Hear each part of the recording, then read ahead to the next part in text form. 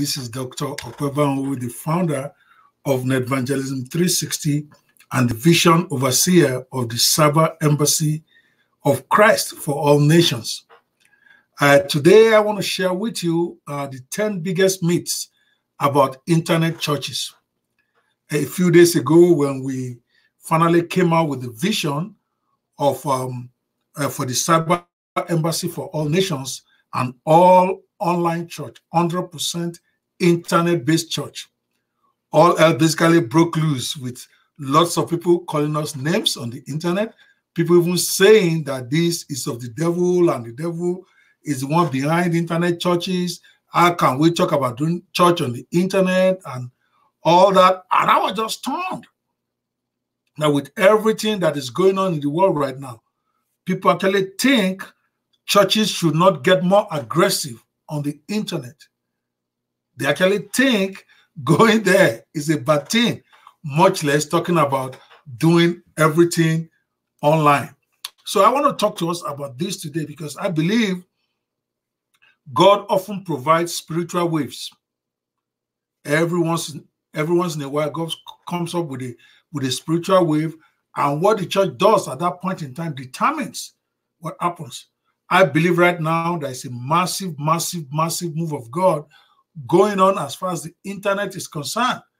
And internet-only churches are only taking advantage of this spiritual wave. I mean, how do you account for the fact that over 3 billion people, over 3 billion souls are online every day now? How do you account for the fact that while attendances at churches are declining, people are spending more and more of their time on the internet? How do you account for the fact that different things, different people, different faiths being shared online? Like I always say, there are no unbelievers anywhere.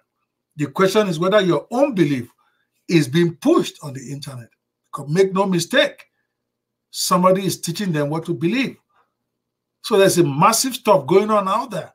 And for the first time in history, we have a situation where somebody can speak the word right here in the US, in Omaha, Nebraska, and it can take root in Australia. We have a situation where believers can gather everywhere all over the world simultaneously without leaving their rooms and call upon the name of the Lord. That's a massive spiritual wave that is going on out there. And it's just so sad that many people don't see it. If people are migrating online, then maybe the churches need to start migrating with them. So we're going to talk about how this is, how the myths that people have convinced themselves to prevent them from actually maximizing the use of the internet for the Great Commission. I mean, there's a massive spiritual wave out there. Billions spend hours online every day. Most people are plugged into the internet now in their personal lives more than ever. The platform for instant globalization of messages are everywhere now. You can send something out on the internet right now and it goes global simultaneously. Most aspects of human influence and interaction can be done on the internet now. After all, what is the Great Commission at the end of the day? Is to exercise influence over people so that the kingdom of God can be established across the world. And the internet right now presents a massive place to influence people for interaction. People are in several groups online. People are in you can hardly ever find anybody right now who doesn't have at least one major social media angle. It's either Instagram, Facebook, LinkedIn, Twitter, on and on Skype. They are everywhere. I don't personally know of anybody, no matter how traditional they are, who does not have at least one thing they are doing on the internet on a daily basis. That is the spiritual wave that the Lord has made available to us. And the question is, what do we do with it? And rather than embracing it, what I see many in the church, and some of them pastors who should know better, is them actually casting down this great opportunity to expand the kingdom message and actually cussing out guys who are trying to harness the power of the internet for the Great Commission, actually saying that how can you talk about believers gathering online, and that is heresy. We're going to debunk all of them tonight. We're going to talk about the 10 biggest myths for internet churches. All right, the very first one. Okay, I believe, like I said, that God often provides spiritual waves, and internet churches are taking advantage of these new spiritual waves. But let's talk about the myths, the major myths that that is out there. Number one, people tell the number one myth out there is that the internet is an evil place created by the devil as a playground to deceive believers. I mean, I could not believe that when somebody actually said that concerning what we are trying to do with the Cyber Embassy of Christ for All Nations. They say, why are you getting involved in this evil place? Because there's pornographers there, there's molesters there, there's people, ungodly people there. And I'm like, that is exactly where God would send us to. He didn't send us to go into the churches. He didn't send us to go and talk to believers. He sent us to go into the world. He sent us to go and meet those pornographers, those prostitutes, those ungodly people. That's where he sent us. So that is the first myth out there. So how do we debunk that? I don't believe that the Satan created the internet. I mean, Satan cannot create anything. By definition, we all tell ourselves, all right, that devil is powerless. But yet we want to credit him for creating the internet. How absurd is that? All power and all creation comes from God. The internet is a tool that God, in his infinite wisdom, allowed to come into being, and it is up to us and our free will what we choose to do with it. I mean, it's often ridiculous to hear us talk about how the devil is under our feet, how it's under our control, and how we need to do is plead the blood of Jesus, and the devil will run away, and then we turn around when we don't understand something, or when something bad happens, and then blame him who has no power for creating it. When we use our free will to do bad stuff, then we blame the devil. Just like church buildings became a tool to gather believers. After all, the church as it is today did not start in a church building. It started on the streets, people going from place to place. Later, it became convenient to gather them in a church building to minister the word of God to them. The same way, the internet is now available, is now a viable tool to share God's word and disciple people to come to recognition of God if they choose to accept him. We don't save anybody. We can't save anybody. All we as Christians can do is basically share the word of God, share the works of God. Let the light of God shine in us. And then people make their own free will, whether they want to accept him, excuse me, or not. Only the Holy Spirit can do the work of conviction. Your job, my job, the job of everybody in the mission field is to share Christ and let Christ draw those is going to draw onto him. So the internet was not created by the devil. The internet is a tool, just like a church building is a tool, just like a television station is a tool, just like radio is a tool to gather believers together or to gather people together and minister the word of God to them.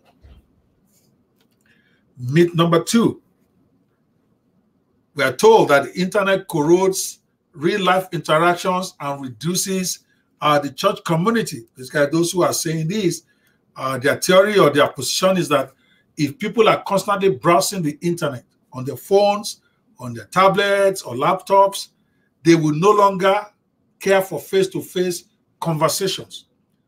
And by putting the church on the internet, we are depriving people from going into the church on Sunday morning. I hear you guys. I hear that loud and clear, but this is what I have to say to that. Is how I would debunk that. I actually believe that the internet would actually help. The internet will actually help you and every church, okay, and your church community to grow and minister to people better where they are. After all, Jesus himself took the gospel to the people where they are. He didn't go to the synagogues to go be sharing it every day. He went to the marketplace because that is where the people are. Now the internet is where the people are. So it will actually help you to actually reach the community better, actually even help you grow the community better. Because now you can use email newsletters. You can use Facebook. You can use WhatsApp. We use that a lot. You can use Skype. You can use Telegram. You can use virtually unlimited number of tools now to keep in touch with your church members beyond the Sunday service, even if they are not physically in church. So your community actually has a potential to grow bigger rather than smaller. These platforms make it easy to chat as well as to share verses, prayer requests, and testimonies with others at church in different parts of the world. I mean, the truth is, as strange as it sounds, more and more people feel more comfortable in an online community than in face-to-face crowd today. I'm not talking 2,000 years ago. I'm not talking 1,000 years ago. I'm not even talking 20 years ago. Today, I mean, how many times have you seen people share stuff happening in their house on their Facebook page that they will not even tell their friends? People will share their intimate stuff that they did. They will share with you the food they ate today that they will not tell you if they are meeting with you in person. They share their secrets. They share their hearts. They share their triumphs. They share their failures very freely in online communities now, when they won't even do it in one-on-one confrontation. Isn't that amazing? Community is shifting, and the internet provides an opportunity for you to reach them more. People tell you the truth more when you discuss with them online than when they will talk with, when they are talking with you one-on-one.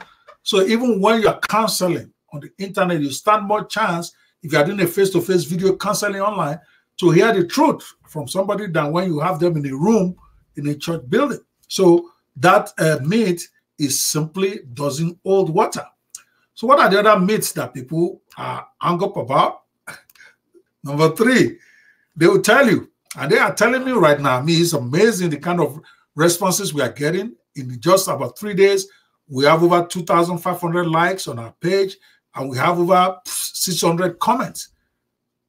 Thank God most of them are positive. Many people are really excited and ready to embrace this new move of God. But some out there, some of them even pastors, ministers of God, they are just impossible. They tell me, Jesus said we should not forsake the assembly of one another. Therefore, the idea of an online church is unbiblical. I mean, we know God, Jesus said that. He said we should not forsake the assembly of one another. But what does that mean? They tell us that means anything that is not people gathering together physically is unbiblical. What do I say to that? Yes, I debunk that. What is an assembly is no longer limited to physical building, location, or time, or space. As an assembly is people getting together. An assembly is when people are gathered, whether it's in a church building, on the streets, on the moon, on the phone, inside the swimming pool, or on the internet. That is an assembly. That's an assembly. We assemble on Facebook groups, membership sites, online forums. Every day, virtually everyone, including you watching this right now, I'm sure you belong to one group or the other, either on WhatsApp, on Facebook, on Skype, on LinkedIn. There's just so many assemblies going on. Billions of people in assemblies every day. That's an assembly. We don't have to be physically in the same place to assemble. So why is it so weird to now assemble online in the name of Jesus? We assemble online to come and share tips about weight loss. We assemble online to come and learn about how to make money online. We assemble online to talk politics, to fight politics, to join Democrats, to join Republicans, to join PDP, to join APC. We assemble in different groups on WhatsApp, on Facebook, on Skype, on every tool, on Telegram, to sell our cryptos. So why is it weird to assemble online in the name of Jesus?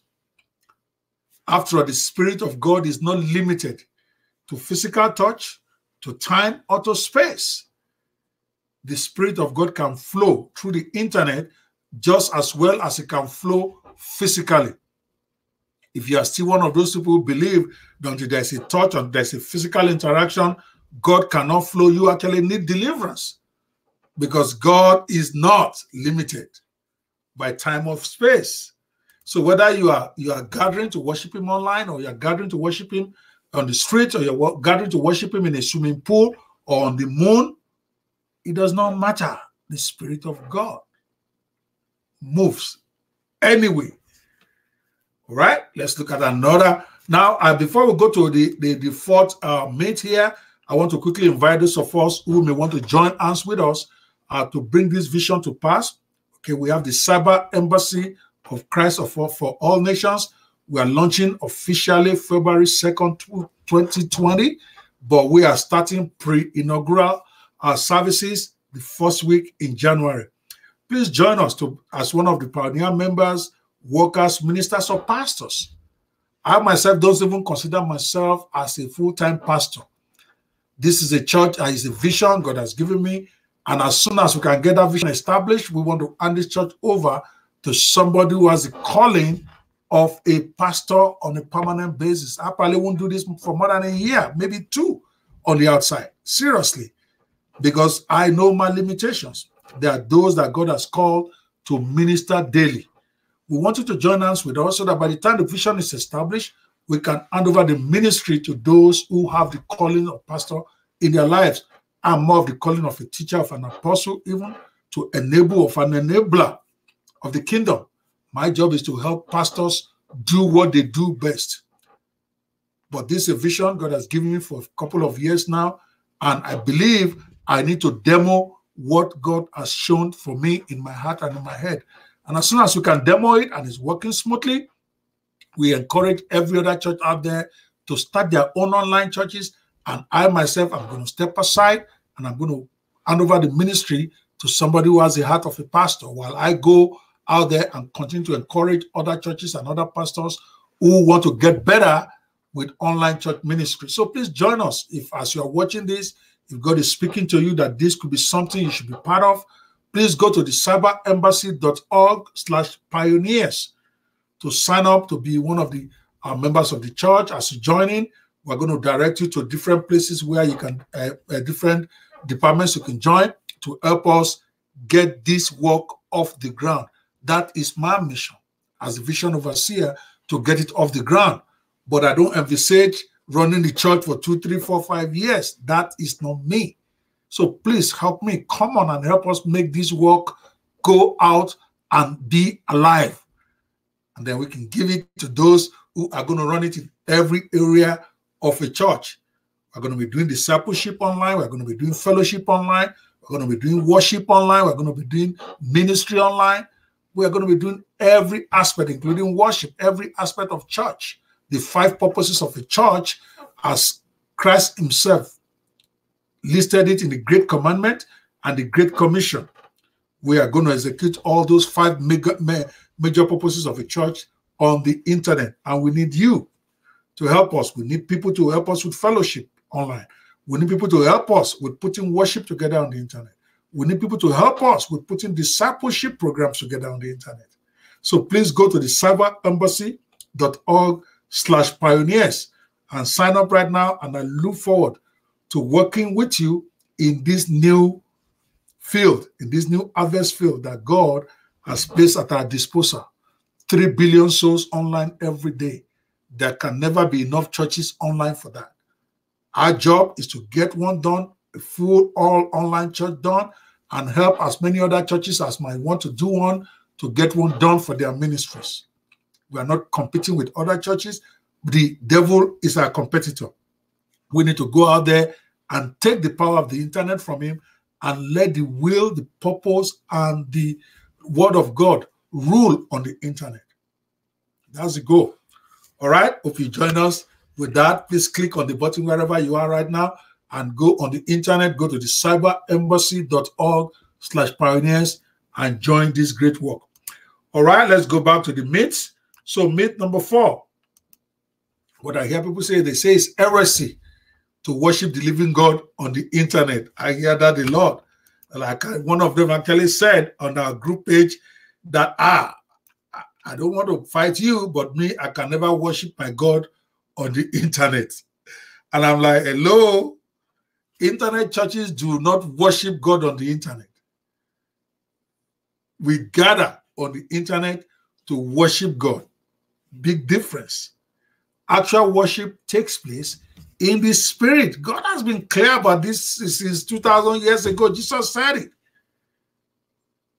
The internet is just a convenient tool to gather believers. The actual worship takes place in the spirit and in the truth that we live. Only an ignorant religious person would think it's actually worshiping God in a church building. The church location is just a convenient gathering place. The real worship takes place in your spirit and in your actions in the light of God's truth as explained in his word. You need to get that. For many people who still think that they have to be in a church to worship, you're actually guilty of idolatry. God is spirit, and he who worships him must worship him in spirit and in truth. The location you are in when you do the worship is totally irrelevant. Thank God for physical churches. It's a good thing. I'm not saying physical churches are bad. Don't take the wrong thing from my presentation, please. Physical churches are good, but it's just a tool to gather believers. It's just a convenient tool. The real worship takes place in your spirit and in the truth that you live. Jesus was clear about this when he was talking to that woman at the well in John chapter 4. God is spirit. Whoever is going to worship him must worship him in spirit and in truth. That has got nothing to do with the physical building. It's just a convenient canopy to prevent rain from falling on you, to make you comfortable from the sun when you're worshiping. But the worship is actually in you, in your spirit, and in your action. Jesus said it in John chapter 4. And there's nothing that John chapter 4, verses 21 to 25, that says you should not, that it must be in a physical place. In fact, he said that neither you who worship God on this mountain, nor even the Jews who worship on that mountain, we worship anywhere. Because God is spirit. And whoever must worship him in spirit and in truth. In spirit and in truth. That has nothing to do with where you are when you are doing the worship. Whether you're in the church building, whether you're on the boat, whether you're in a river, whether you're in a swimming pool, whether you're on the moon, whether you're on the internet looking at other believers, is irrelevant. The worship takes place in your spirit and in the truth that you live. Get that. The fifth mate, I'm told, we see that on our page on Facebook, the Cyber Embassy of Christ page on Facebook. I mean, that place is going really, really haywire right now. I encourage you to go there, go like our page, the Cyber Embassy of Christ for all nations on Facebook. Is amazing what is going on there. Go put in your own comments, engage in discussions there. People tell me it is impossible to have a real impartation of the Holy Spirit without a physical assembly of believers. I don't even know what they are talking about. That after they tell me that after all, the injunction is that Christians should not forsake the assembly of one another, and that with the digital church, it is impossible to. I don't even know where they're coming from. To be very honest with you, I don't know where they're coming from with that. I don't know. Okay, because the truth is, I don't know. I don't want to make light of this. The truth is that the Holy Spirit is not limited to a building or space, and there's no bigger assembly than the internet. Most people spend more time online than they spend with their spouses, their children, or their relatives now. Most people join different groups with people of like interest on Facebook, WhatsApp, LinkedIn, Skype, Telegram, and are receiving impartation. So impartation has got nothing to do with where you are. The Spirit of God can move across channels. I'm not saying anything is wrong with people gathering in one place. Do not misunderstand me. But I'm also saying there's nothing wrong in people gathering on the internet, because there is no bigger assembly in our lifetime right now than on the internet. Because most people spend more time online than they spend with their children, with their spouse. And the Holy Spirit is not limited by space or time. And when we gather online, that is an assembly of believers. So we are not forsaking the assembly of one another. As a matter of fact, every time we gather on Facebook or Skype or wherever we gather to worship God, that is an assembly of Christians who are gathered together in his name. Where 2 or 3 are gathered in my name, there I will be. There is nothing in that saying that says it must be a physical gathering. It can be gathering anywhere. With number 6, I hear this a lot, that there are too many aspects of physical church that just cannot be replicated on the internet. And I can understand that. They tell me that with a digital church, it's impossible to do some key functions of a church, such as baptism, child dedication, deliverance, Holy Communion. And I hear it. But this is what I have to say about that. This is what I have to say about that. Where is it now? I'm on number 6, okay? With a little imagination, you can actually replicate versions of nearly every aspect of church. The minute you start, you get it into your spirit that everything does not have to be physical. All of a sudden, your imagination will tell you how all these things, many of these things can be done. Yes, granted, I know some physical stuff cannot be done on the internet. After all, that's why we call it the internet. But that does not mean that thing cannot be done if you are not stuck on the idea that everything must be physical. Take communion, for instance. Who's to say you can't take communion as a community on the internet? Everybody's in their houses. They have their bread before them. They have their wine before them. There is nothing that says a pastor must give you the wine for you to be able to take it. Somebody prays across the internet. Everybody's in that service. The pastor that is ministering that day holds up his own bread, prays to it. Everybody holds up their bread. They eat it. They quote the Bible. They read. He said, do this in remembrance of me. It's a remembrance of what Christ did. That's communion. It's a remembrance of what Christ did on the cross, that of Christ going to the cross, of Christ choosing to die, rather than recounting that he is the Son of God. It's a symbolism. So why can't it be done with you holding the bread and the wine and then drinking it together across the globe simultaneously, following the online service? You're telling me the Spirit of God will not move in that circumstance? The power of the Holy Spirit will not move simply because some pastor is not touching your hand and putting it in your hand?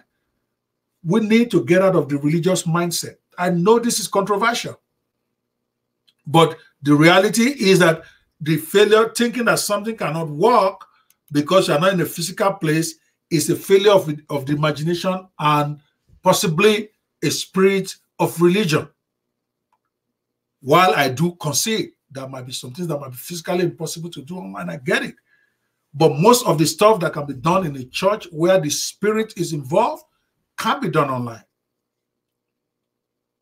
Even deliverance. They tell me deliverance cannot be done. Who says? The devil can hear the word of God without anybody touching it. Deliverance can be done online. You can be wherever you are, and whoever is doing the prayer can pray and speak to that spirit that is in you, and it will go. You don't have to be physically in his presence. Jesus did it. Jesus healed. Remember the centurion's child. He said, go.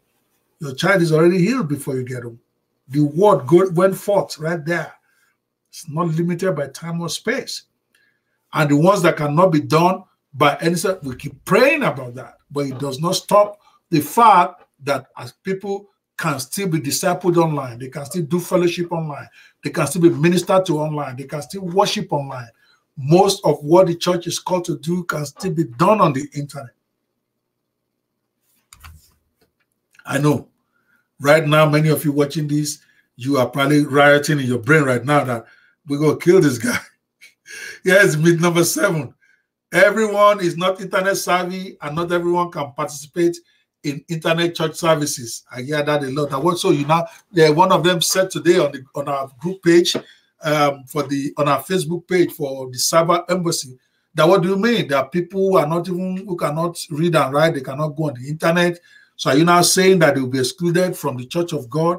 I'm like, hello, the church. I mean, that's an easy one. All right. The internet church is not for everyone. Since no church can adequately cater for everybody.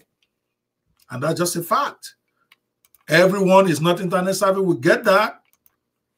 The internet church is not for everyone, since no singular church can adequately reach or minister to all segments of the human population. It's not possible.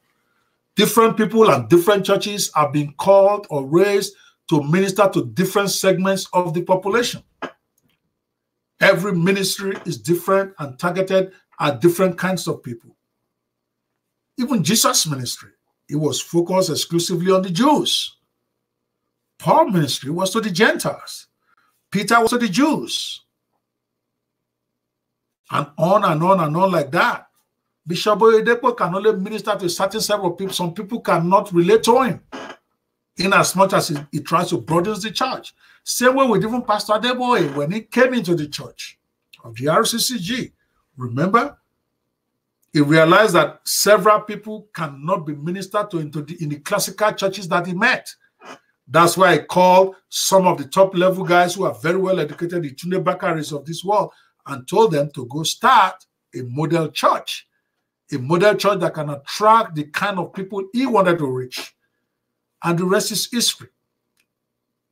There are some people who will, even today, the classical churches in Redeemer are still existing, where those classical churches still do not accept that those in model churches are really, really serious Christians.